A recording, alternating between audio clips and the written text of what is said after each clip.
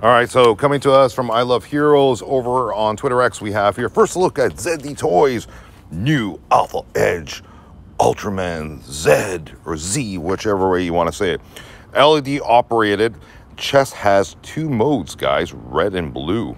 Pretty cool. So it lights up and you can change the colors on the chest plate from red or blue, whichever preference you want. I like the accessories this comes with.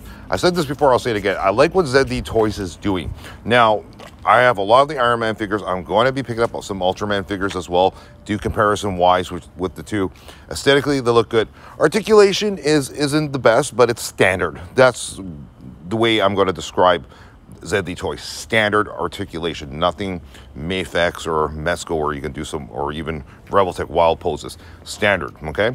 Are they worth buying? Yes, from what I've gotten so far. The only disappointing one I've gotten so far is the ZD Toys Wolverine Gameverse one. Not that it didn't have the lack of articulation, it's just the paint job on that one was a little bit sloppy. Anyway, like I said, it comes with a whole bunch of accessories, and unlike other toy manufacturers, it comes with action figure stand, which you could put into flight pose and do a bunch of cool stuff. I like the accessories this one comes with. Anyways, check it out over on Twitter X. Where can you buy it? Places like Babu Boo Boo 00712, who I buy a lot of my ZD Toys from, or Show Z Store, whichever one you want. I like my ZD Toys from Babu Boo Boo. Those guys are solid. Take care.